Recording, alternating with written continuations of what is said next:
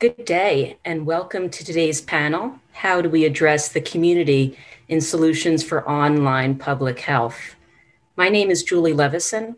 I'm an infectious diseases physician and health disparities researcher at Mass General Hospital and assistant professor of medicine at Harvard Medical School, both in Boston, where I co-direct the community research program at our large community health center. My work focuses on healthcare delivery and innovation in underserved populations with a focus on community engagement. We have a real all-star panel today, and I'm so delighted to introduce them in alphabetical order.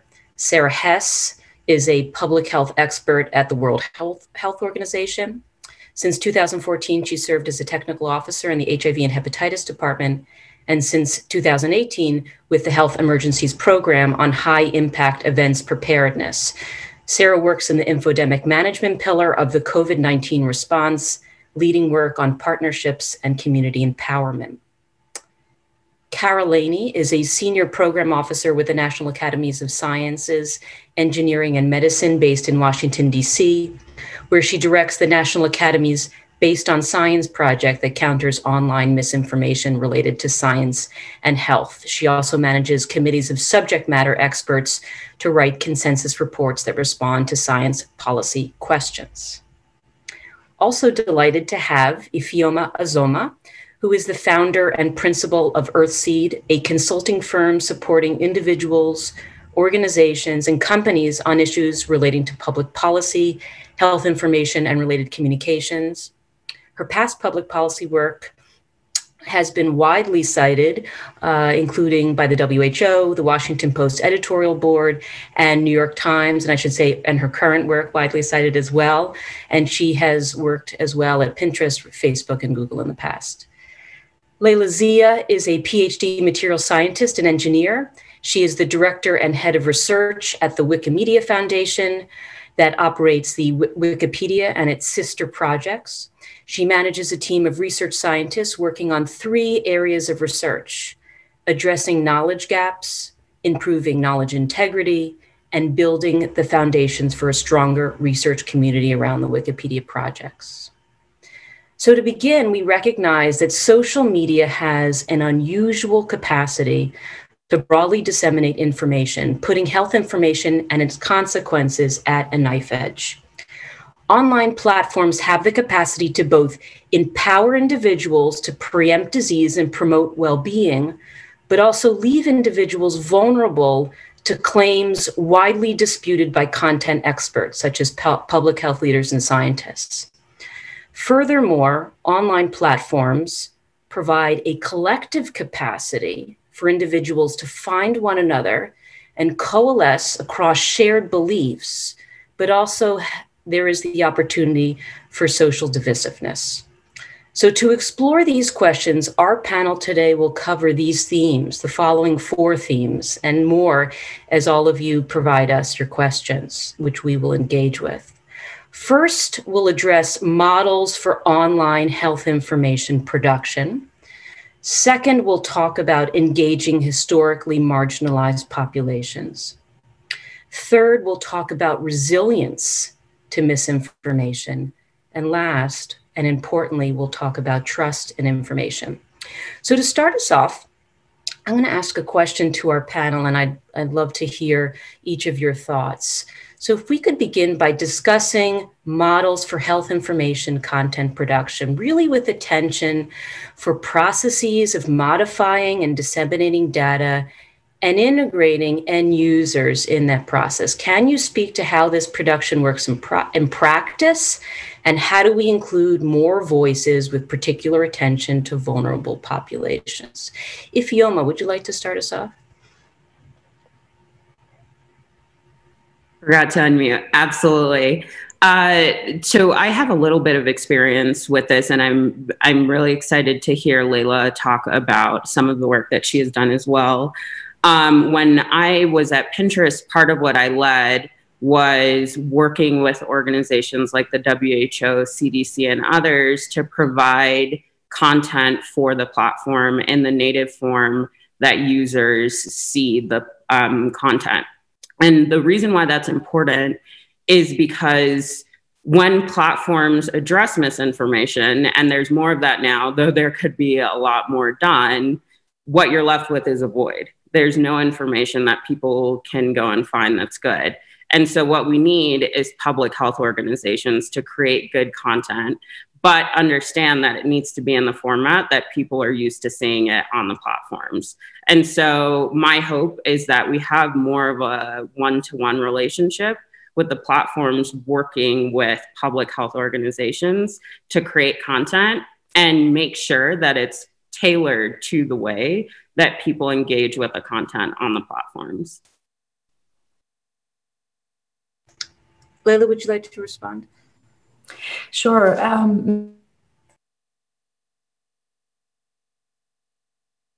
Model for content production and knowledge production on the internet. I'll start by starting from an example that is maybe more present to all of us, which is the COVID-19 and the coverage of COVID-19. Particularly what I want to highlight is that when we think about Wikipedia as an online encyclopedia, we're talking about a project which is volunteer run and supported by a nonprofit organization.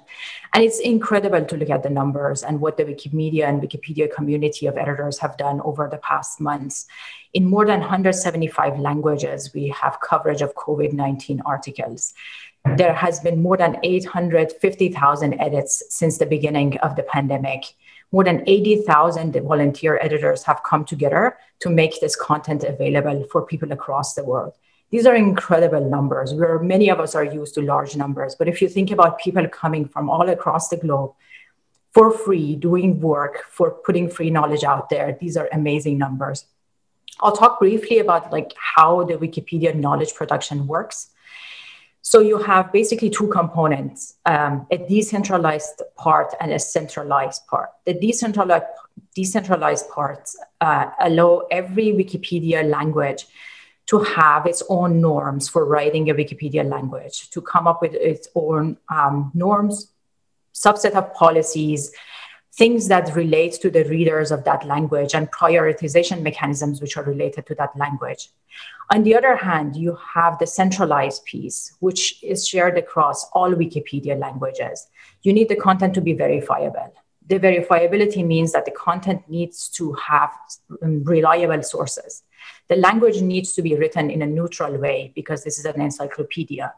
No forking of the article is allowed, which means on a topic such as COVID-19, we're going to have one article in a given language. And if you and I don't agree on what should go in that article, we need to go and build consensus and talk with each other and agree.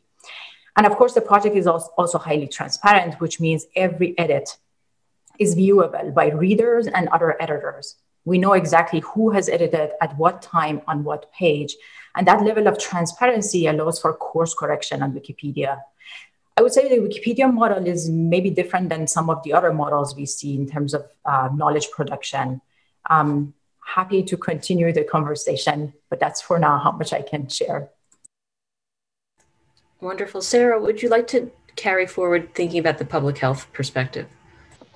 Sure, thanks so much, and really happy to be here having this discussion. I think I'd like to pick up on 2 points actually that Ifeoma made and Leila too. One about the format of the content and the information needing to be in a style and in a structure and that is easily digestible and relevant to the needs of the person who is seeking that information.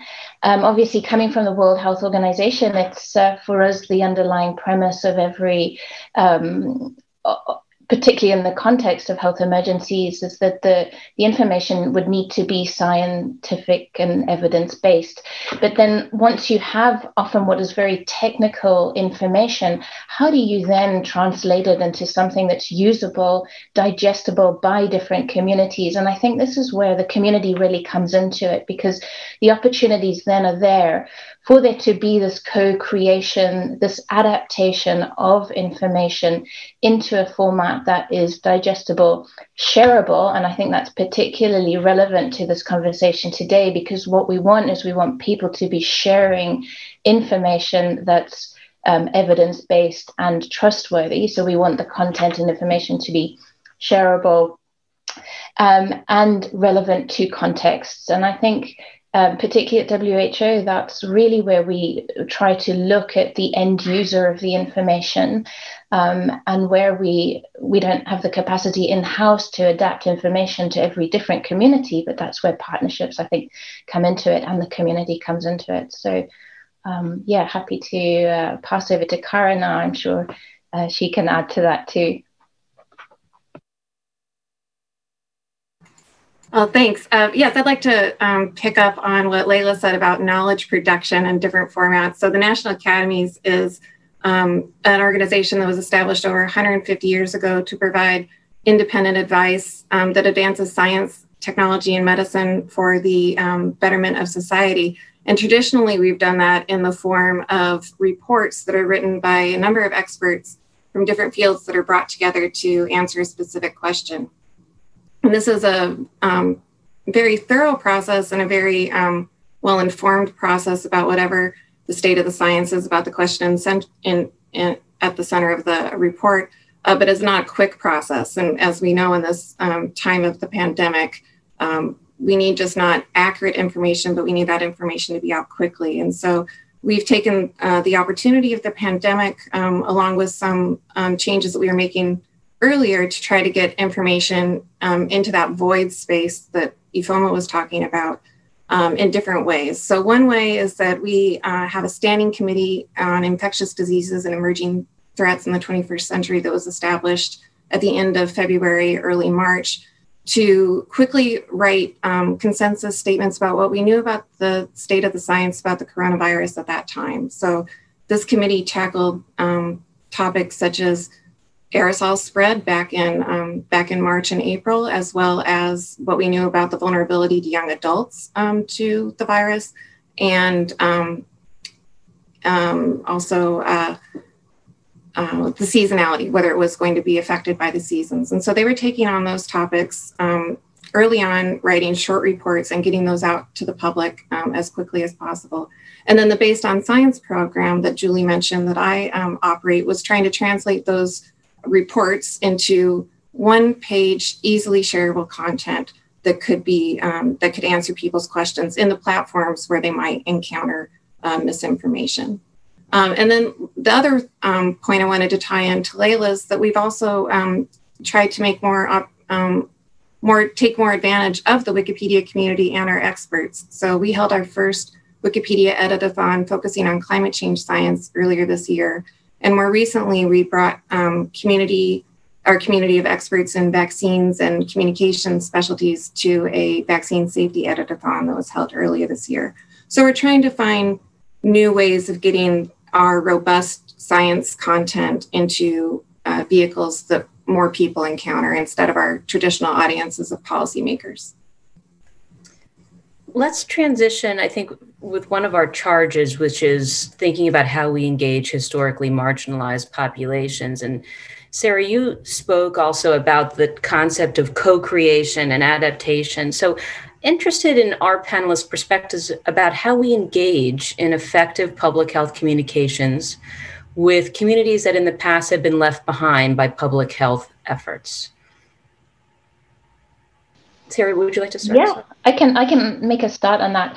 I mean, apart from the kind of obvious needs around communicating with historically marginalized populations, such as language, translations, and understanding literacy levels, I would say that engaging marginalized populations in communication really requires a sensitivity to the socioeconomic context as well, because often it's all too easily overlooked in communication and the way that people communicate. I mean, one simple example that's come out very clearly throughout COVID was some of the public health measures that were being mandated, obviously, such as washing hands and mandatory mask wearing, have implications in different settings and in some settings cannot be implemented at all. So for us, it would be really important to meet those communities where they are in their situation, understand the context that they're in, what is this public health measure or piece of science or information or whatever, what does it mean in your context? How can you implement it? And if you can't, what are the solutions that we can find together? And based on that dialogue and that listening that can happen between the community and the scientist, the community and the policymaker, you can co-create this guidance. So this would be the gold standard guidance with your public health measures based on context, based on populations. We've had a dialogue, we've had a conversation, and these are the adaptations in order to make these measures feasible and implementable. And I think those are kind of really important ways of, I mean, they're really concrete ways you can do something about it. And we can discuss a lot more about how to actually do that in terms of engaging community leaders and working with NGOs that are already working with marginalized groups. And there are a lot of ways to reach these populations, but I think it really is about meeting them where they are and understanding their information needs better. Over. Leila, I wonder if you have any reactions given Wikimedia's interesting platform of potential for transparency and how content is arbitrated when there are disagreements. How does that lend itself for perhaps some opportunity for more egalitarian vetting of content? Yeah, so I can comment on this, although I should say my knowledge around marginalized communities will be very limited. So I'm gonna kind of hesitate from going very far there. What I can hypothesize is that generally Wikipedia works based on the premise that we're not talking about the content only, but empowering people to participate in the knowledge production and knowledge curation, right? And that is closely related to what some of the marginalized communities have experienced around structures of powers and being kept out and not having a voice, right? So generally, I hypothesize that if you empower people to participate, if you make the edit button available and help them engage, they are going to share their knowledge and also consume the knowledge in a different way. This is only my hypothesis. I'm happy to be tested and validated or not. I will say in the context of Wikipedia, every edit that comes to Wikipedia, almost for almost all the Wikipedia languages, once you click publish, the edit is immediately available for the readers to view. However, this publishing the edit is not the end of the story. That edit is being broadcasted to the series of bots, machines, humans who monitor the pages. And actually every edit is added to a stack of to be patrolled edits that a human or a machine or a combination of two will go and check basically whether this edit is a good edit or not, right? Wikipedia works based on the assumption that the majority of the people will do the right thing. So by lowering the barrier for contribution, allowing everyone to edit, basically you increase the chances of incorrect or vandalized edit to be corrected relatively quickly, because now every reader can fix the issue that they see. And because of the transparency, if there are systemic issues that are happening, you can then mitigate that. So for example, if there's a user that is systematically sprinkling bad information across the articles, you can ban the users or find other ways to more quickly control. But generally, what we see is that for the most part, people are doing the right thing, right? So by helping people to engage, they are engaging in positive ways, and they're making free knowledge more available to more people.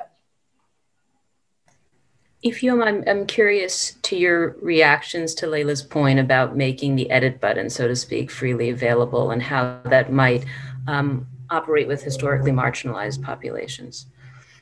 I think it's what Leila said ties in very closely with what Sarah said. It's all about listening. I want to say first, in these conversations, we often talk about marginalized communities, but don't include them in the conversation. And that's one of many missteps that public health communicators and the public health community are making. We can't make assumptions about the reasons why people trust or distrust public health without asking them. And often I hear digital literacy come up as a a solution or one of many solutions that we can address, and specifically for marginalized communities. And there's nothing wrong with digital literacy efforts, but I think when people go to that, what they're doing is making an assumption about marginalized communities being digitally illiterate. And that's not the case that I've seen. Science is about asking questions, but when those questions come from certain communities, then there's pushback.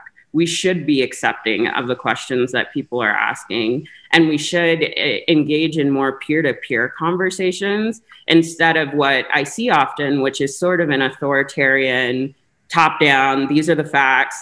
If you don't get on board with them, there's something wrong with you, when often we're not interrogating, as Sarah said, the socioeconomic situations that folks are in.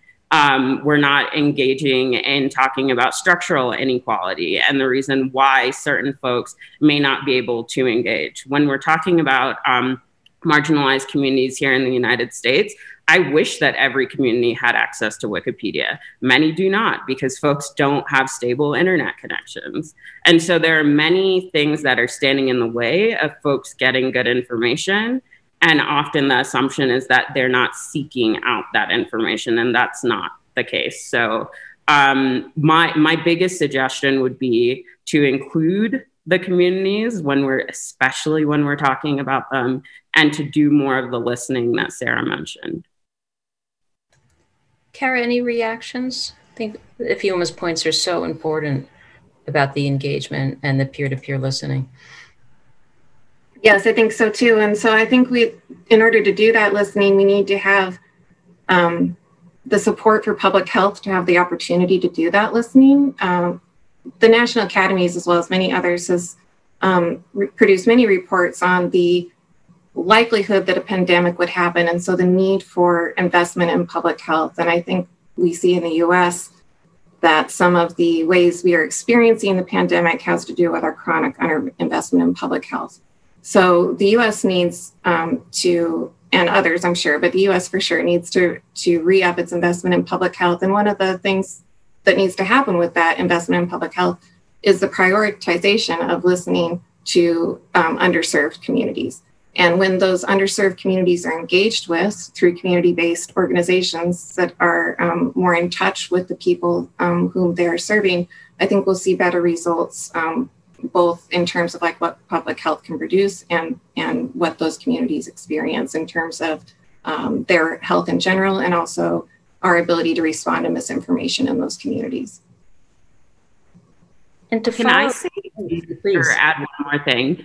We have a model for this already. The Ebola work that's been done and widely praised in the DRC and in other countries in Central and Western Africa has been this model of engaging with communities and the WHO has played a huge part in that. And I applaud their efforts. When you go to a community that has not, underserved means something, marginalized means something. And those terms exist because of structures that have been created to keep certain folks out. When we're then going to those same communities and saying, you have to take a vaccine, we're not going to explain all of the reasons why, we're not going to explain all of the things that went into it, but you need to take it because you need to trust us.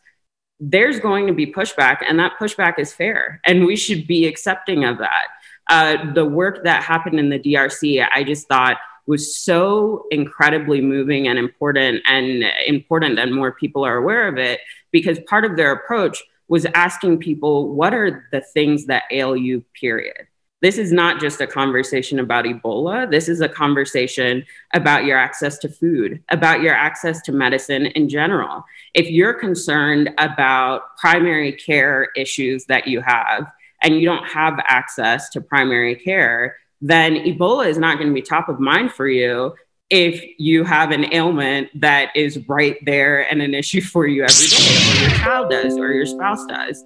And so we have to understand that things don't happen in a vacuum. Yes, we are all concerned about COVID, but people are also concerned about cancer diagnoses, access to healthcare for. They're concerned about their kids not having enough food to eat.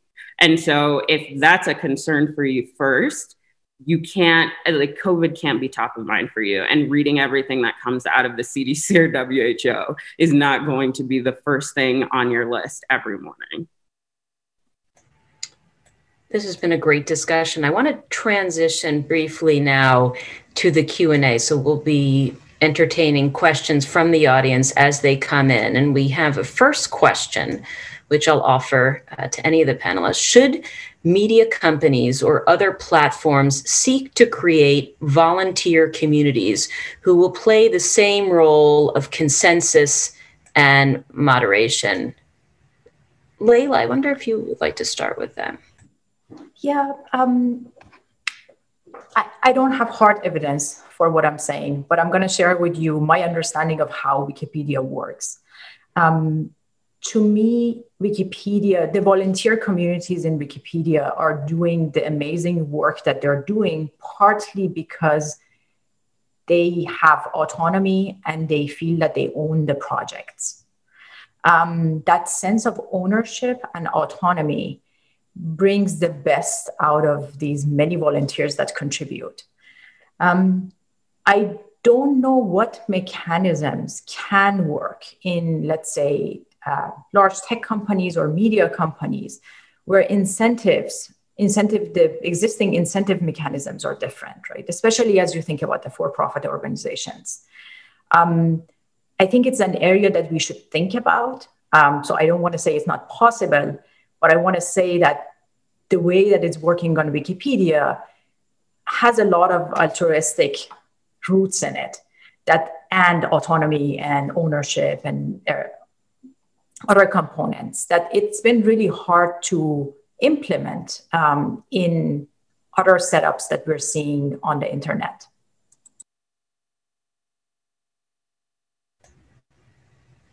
Ifeoma, I wonder if you have any reactions about the role of media or other platforms to help the consensus process?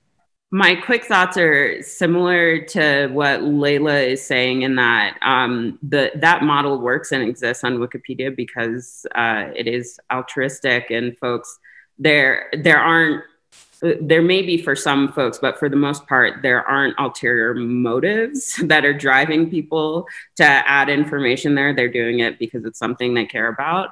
On digital platforms, what I've seen through the work that I've done and what has now been widely reported on is all of what we're seeing in the way of misinformation is not just grassroots. There are people who stumble across something and think it's fascinating and then go on to share it. But there isn't a whole economy around, and financial incentives around, creating health mis and disinformation. And so if the people who want to disseminate good information are not similarly equipped with the resources to create it, there's always going to be an imbalance. You don't have folks like Merkala and RFK Jr. Creating content with no resources. They have entire marketing budgets for what they're pushing out. And so I think that there's an opportunity, at least, for platforms, if this is something that they say they care about, to then provide resources behind grassroots, or I guess it wouldn't be grassroots, but provide resources behind individuals who use the platforms to create good content and to get that shared as well. Because it has to also come from individuals and not just organizations like the WHO, CDC, and NAS, because those are established and folks who want information from them are getting it already. We have the next question, which ties into the themes brought up here, which is, what has been a good example of this year of working with NGOs and communities of interest that are working with marginalized groups? Kara, I wonder if you have a thought, or Sarah.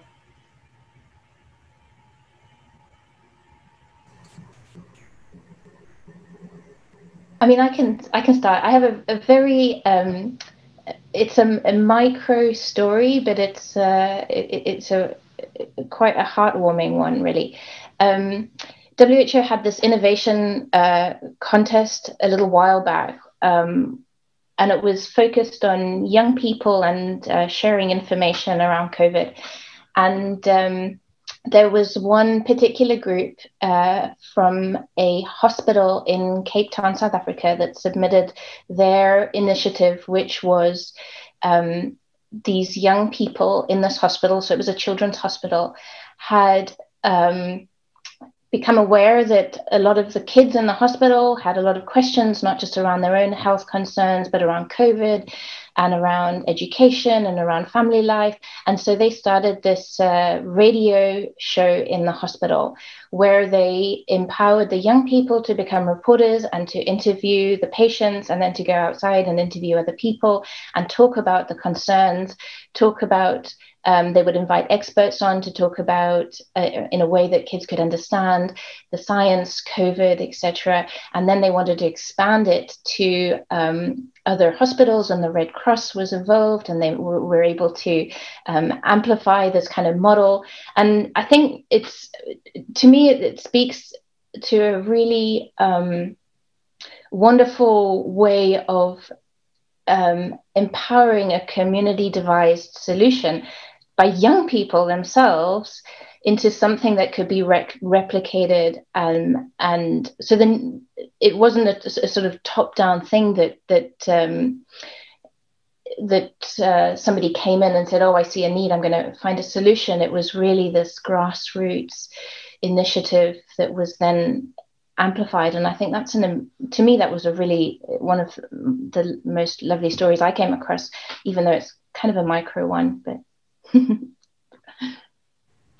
any other of the panelists want to share? There have been good examples. I live in New Mexico, and Navajo Nation, which sits across New Mexico and Arizona, had some of the highest per capita numbers for COVID cases a few months ago, and now is doing much better. And a lot of the issues that they had were because of lack of funding from the federal government, broken promises from our US federal government. But communities, local community organizations here in New Mexico, and many of them led by Navajo residents, did drives for putting together mask kits and sanitization kits, because running water is an issue for a lot of residents. They did a lot of good work behind putting filters in people's homes, because that was something that was missing, and you can't distance when there's nowhere else for people to go. And so there are a lot of local efforts that I think folks can tap into, and many of them are shared on Facebook and Twitter and other places if folks are looking to get involved. Wonderful examples. Our next question is, mother women make health decisions in many cultures. How might this pandemic be a gender transformative opportunity in communicating health facts to others?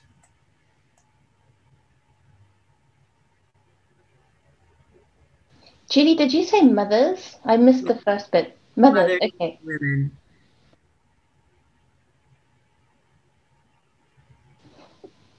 Kara, any thoughts?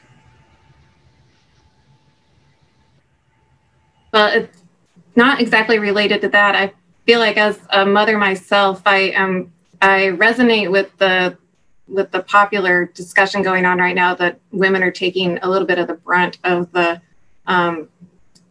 pandemic, and how that leaves women in charge of families with very little time to think about health decisions, let alone all the other decisions. So I don't know if I can see this as transformative, except that maybe it puts a little spotlight under the many different balls that female heads of households are balancing all the time. And then particularly at this time when we have this added stress that families need to cope with. Well, I think on building on that, I'm curious, maybe Leila, if you could share your thoughts on ways that Wikimedia, for example, can, or from your organization, lends a voice around the disproportionate burden of COVID-19 on women as care providers, as well as balancing multiple roles. Sorry, Julie, was your question about the organization itself, or? Yes, the framework, the way the content is produced on Wikimedia, how that might lend any kind of tool in terms of gender equality. I just wonder your thoughts. Maybe it's not provable, but you can think about it. Yeah, I actually don't have a good answer to this, partly because we don't collect gender-specific data on editors and even on readers, which makes it hard for me to make any kind of generalizable statements on this topic. Sorry about that. Sarah has a point. I just wanted to pick up on the question, the word transformative, and I would really like to hope that if there is one positive thing that comes out of the pandemic, there is this shift and towards an acknowledgement of the role of women. I think, just like Kara said, there's been a lot of discussion about the disproportionate impact on women, but not only that, I think there's been a lot of data coming out saying that, women make up the majority of the health workforce as well, and the health workforce have been very much under spotlight during the COVID-19 pandemic. And then the other aspect that I think is super interesting is the discussion around leadership. And I've seen a lot around how effective leadership during the pandemic has been characterized by a lot of, and I don't want to be sexist in my response, but by a lot of feminine qualities such as empathy and intuition and communicating transparently and openly, and so I think there are a lot of positive things that could come out of this with regards to women that at least I'm quite excited about. Absolutely. And I think Leila's point also highlights the ways that we need to enumerate data and to be able to examine it and prove these hypotheses. I see that we have 2 minutes left. And so in our final question we have, what has been the successes of good content in the past year across the organizations present on the panel?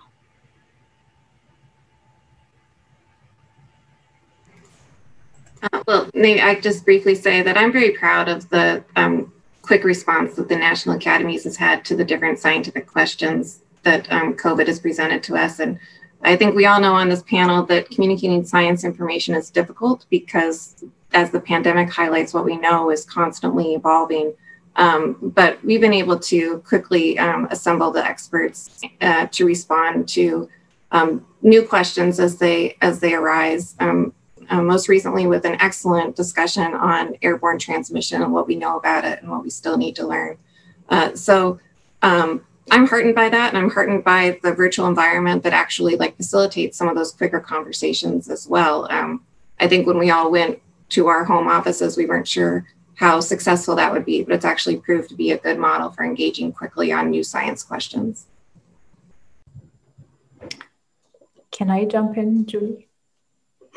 I think for me, the kind of the best story of the year so far has been really the work that partly Wikimedia volunteers have done in creating content around COVID-19 across the many languages that they have done over such a short span of time when all of us were hit by a pandemic, right? In a situation that we are all short in time, standing on lines to go to grocery store and whatnot. There are people who are dedicated to make this content available in many languages for people to access the medical content.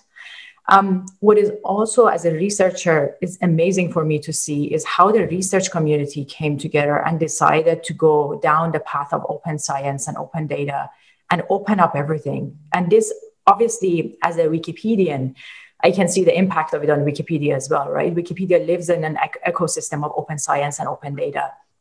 And this is going to have significant impact on the quality of content on Wikipedia as well. You already see publications citing how Wikipedia editors have kept up with the latest scientific publications that are coming up in the COVID-19 era. And that has been really heartwarming for me to watch. So we're at the top of the hour. I would like to thank my colleagues. This has really been an honor to hear from you. We've had numerous other questions that we wish we could answer during the live stream, but we will be able to remain on this channel afterwards to answer individuals' questions. And we've had clearly thought-provoking questions really about how we change the paradigm about how knowledge is created, curated, and disseminated, really thinking about communities as our experts. And the imperative that we have, the COVID pandemic shows us that we need to do a better job in listening in order to solve this public health crisis. So I'd like to thank my colleagues, thank the audience for their attention, and we look forward to ongoing discussion.